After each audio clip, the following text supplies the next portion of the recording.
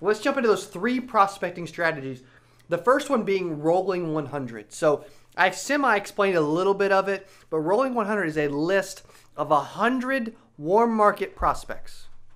Makes sense, right? So you've got a rolling 100. And the reason it's rolling, as you can see from the bottom, is say you've got, 98, 99, 100, right? So you got John, you got to have Betty, right? I've always got Betty in everything. John, Betty, and Sue.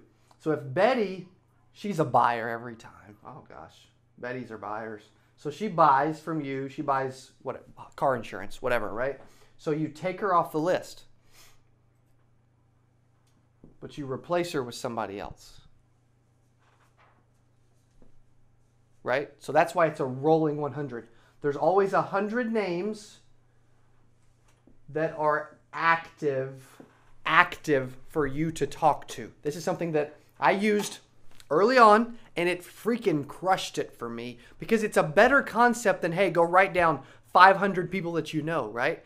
It's 100. It starts small. 100 is easy. Like, there's a book out there called Prospecting Made Easy that says if you can't write down 500 people, prospects, then you're not serious about prospecting. So 100 is easy, and you have this rolling 100. So it's a list of warm market prospects.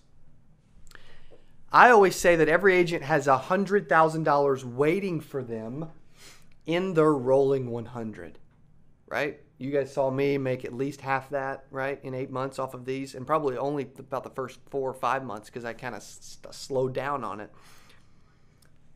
The problem is too many agents think that they're out of warm market prospects after they've run out of their close friends and family to sell. But that's not actually true. So let's go through some ideas of who could be part of your rolling 100. Obviously, relatives, friends. And as we roll through this, start making a list and thinking of names, right? You're part of this. Let's make some freaking notes and start to put some of this into action. Relatives, friends, friends of friends that you've met. I just thought of 3 friends of friends that I've met in the last month that I know a little. Didn't you? Parents' friends, grandparents' friends, teammates from high school and college. I just thought of several as well, right? I thought of a bunch, actually. Coaches from those teams, coaches from other teams. Who cares, right? Former high school and college classmates. I just thought of a few. Former teachers. Some of the teachers liked you. Some of them hated you. Well, now's your chance to get, to show them that you're not a jerk anymore. People from church. A favorite waiter from restaurants that you frequent. I've got this restaurant in Springfield that I really like going to. It's called Char, okay? There's a waiter there, Haristo. I like that dude, man. He waited on us at a Mexican restaurant before. Now he's at the steak restaurant. He remembered us, and the dude's customer service is off the freaking chain. He would be on my rolling 100. He would. People you see at any organization or club that you're a part of. The mechanic you always use. And think about people that you give money to should always be on this list. If you give them money, I would tell them, I believe in doing business with people that do business with me. Okay? Perfect. So when you give people money, the guy that mows your lawn, the landscaper, the pool boy when you don't even have a pool, whatever, right?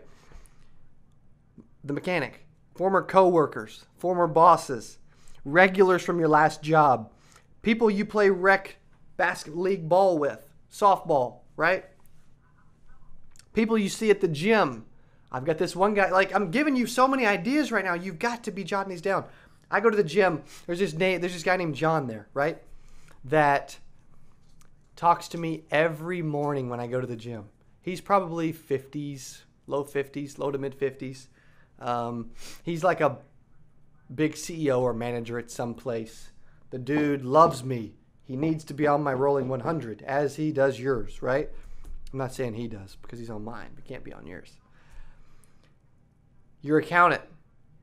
My CPA owns insurance with us. He just does. I'm going to blow you away with some stories tonight too. Managers of your favorite stores. Your landlord.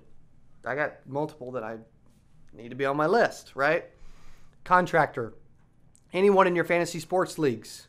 I've had several realtors that I haven't sold to, and several I have, right?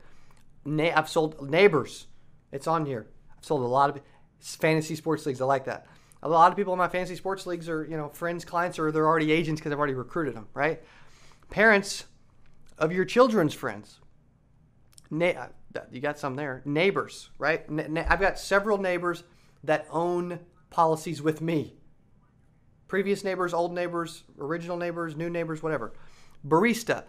You guys think I'm nuts, but there's, and I shouldn't have this many stories, right? Because you guys are I'm supposed to be helping you, I'm helping me. There's this chick that knows, there's multiple chicks that know my name at the local Starbucks, right? And they talk to me every time I go in there. And when I don't go in there for a week because I start making it at home, they're like, oh, Cody, where you been? We missed you. There's always more people to talk to. Any of your insurance agents, right? There could be, and by that, there could be agents that sell P&C that don't sell life, or that sell life but don't sell P&C, that don't sell group benefits, that don't sell Medicare, right? Whatever. The salesman who sold you your car. Multiple. Actually, funny story there. I bought my BMW X5 about 4 months ago. And when I bought that car, the guy wanted a couple $1 million life insurance quote. So there you go. Just from buying a car, right? This actually works. Like, there is hundreds of thousands of dollars sitting and waiting on you to grow up and do your job. Realtor. Several realtors. My sister's my realtor now, so that one's out, but several realtors before. So that's how it should look. You write 100 names. If they say no, they shouldn't say no. Like, I don't get a no when I call my warm market. I don't get a no. If they say no, or you can't help them / can't help, there you go. That's good. If they say like I'm gonna get a hold of all of them. No, can't help, or they buy, right? Then I mark them off the list like Betty, because every Betty's a buyer. So that's how it should look. Does that make sense so far? Okay? It's what I like to call the rolling 100. It's the best warm market concept in the industry, bar none.